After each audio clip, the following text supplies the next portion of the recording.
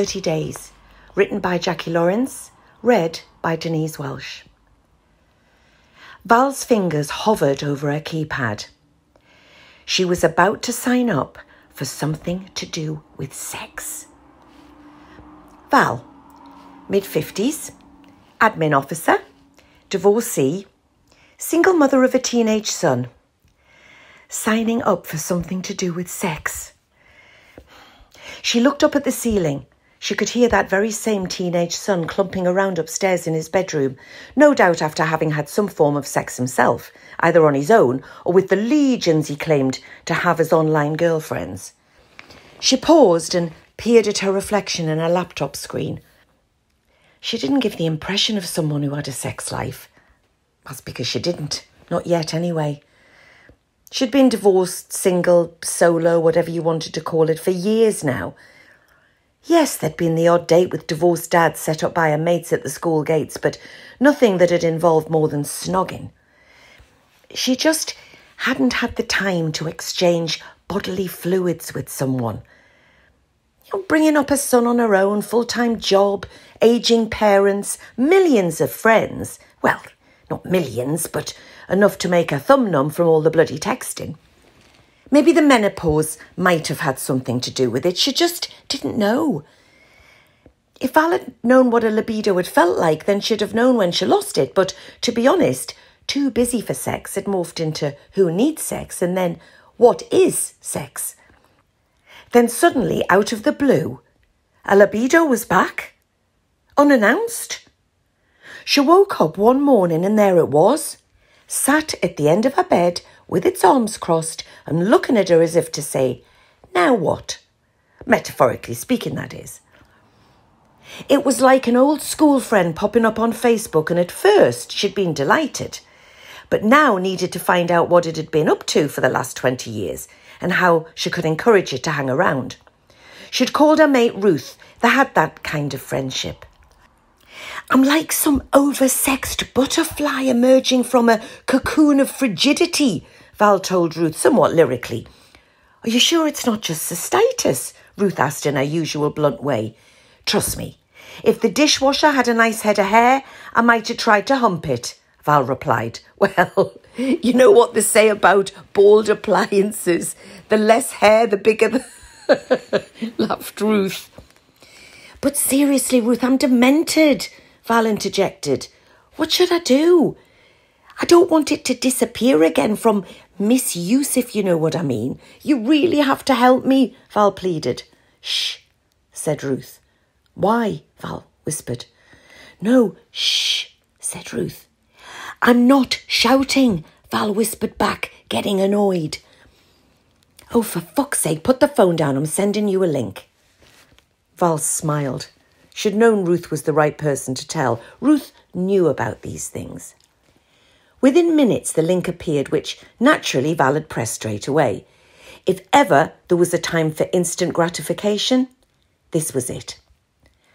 Ah, so Shh was an online shop dedicated to sexual pleasure.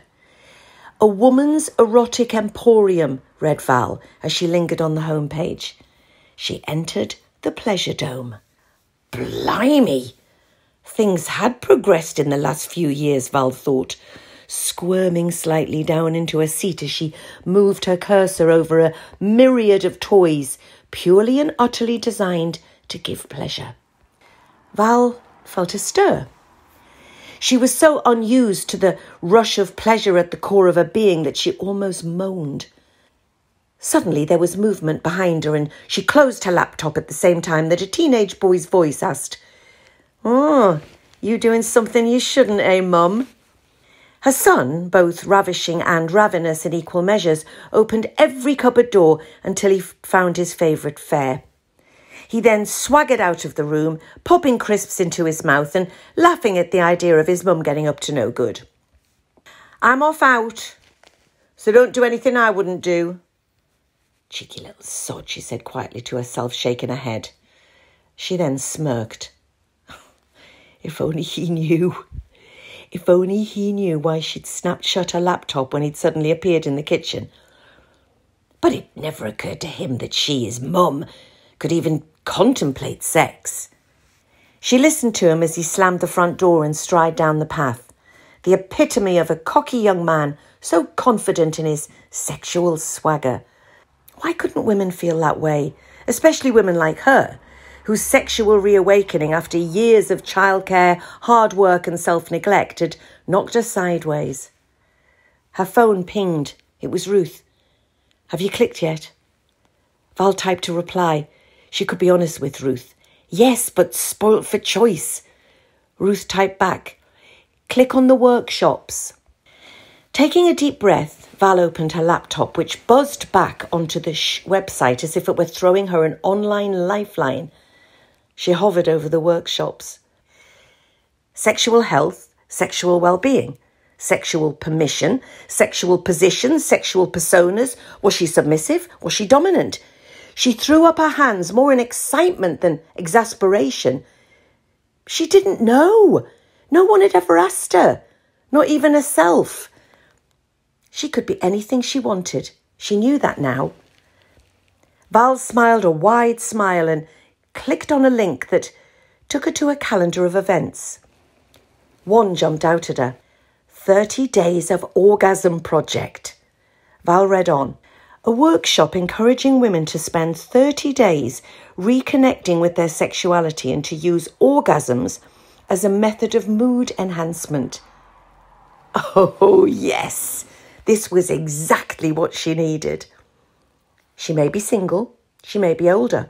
She may be a mum. She may have lost her libido through stress, business and fatigue. But clearly, she wasn't the only one. And now it was back. She was never going to let it go again. Val blew air out of her cheeks. 30 fucking days. Sign me up. She crossed her legs and squeezed them firmly together as she envisaged the month ahead. What lay beyond that? Only Shh could tell.